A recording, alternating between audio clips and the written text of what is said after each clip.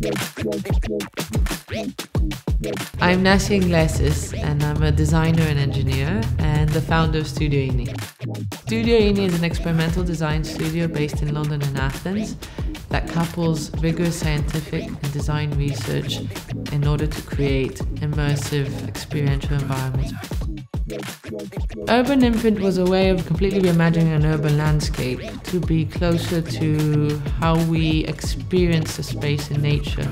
It's a malleable, flexible environment that basically would construct around its inhabitants.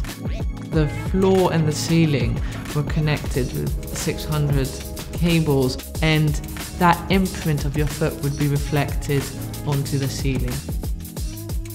We explored all the materials that are in an urban environment: cement, rubber, steel, and had to find a way to make them expand and return.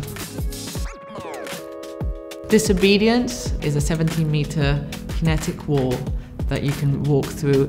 As a visitor would step inside, the dynamic skin of the wall would flex open. It's a spring made out of steel, which basically flexes open in response to the weight of your step. And its skin is made out of recycled plastic that can flex.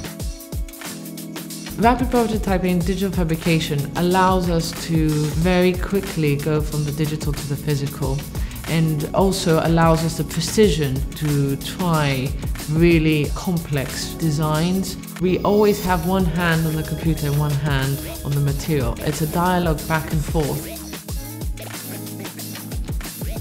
Architecture shouldn't create limits or borders, but it should really create possibilities for exchange and for interaction.